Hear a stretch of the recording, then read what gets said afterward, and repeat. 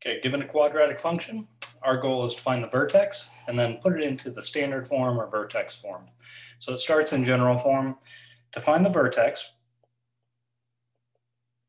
it's nice to know this nice formula that h is going to be negative b over 2a.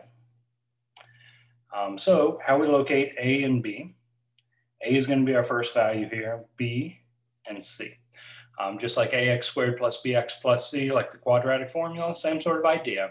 So in our case, b is going to be negative 6. So we have the negative of negative 6 over 2 times our a value is going to be 2. So this makes positive 6 over 4, or 3 halves. Improper fractions are just fine. All right, so we now have our x value for our vertex, 3 halves. We need a y value to go with this.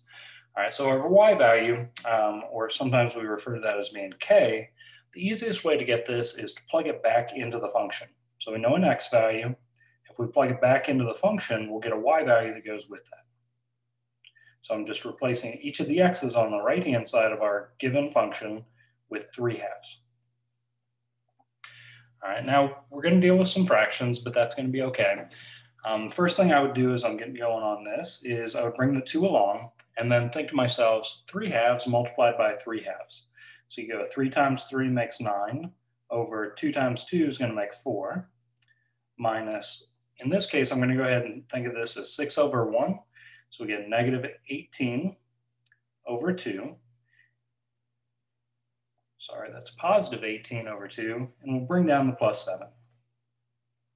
With a little bit of simplifying down here, I'm visualizing this as 2 over 1, so I have a 2 in the numerator and a 4 in the denominator. That will reduce down to 9 over 2 minus 18 over 2, plus I would like to have this with that common denominator of 2 as well.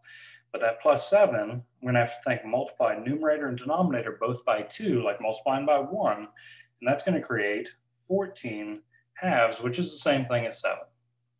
All right, now we can just go ahead and combine our numerators together and keep that common denominator. So 9 minus 18, we're at negative 9, plus 14 is going to make positive 5. So 5 halves is going to be our y value for the vertex.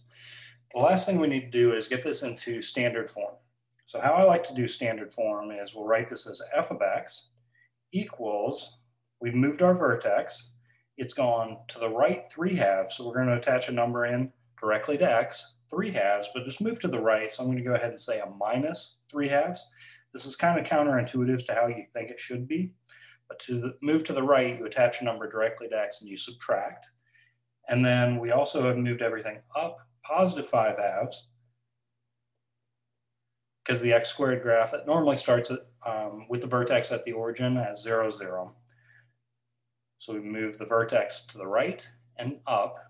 The last thing we need to do is we need to get some sort of stretch or compression that we may have out in front. So where we want to look for that is it's the exact same value as our a value here, which we had identified earlier as being 2. So we'll go ahead and multiply by 2 out in front as being a stretch by a factor of 2. And there we have our quadratic function in standard form or vertex form. Hope this helps out as you go from general form to standard form and locating the vertex and rewriting it. Good luck.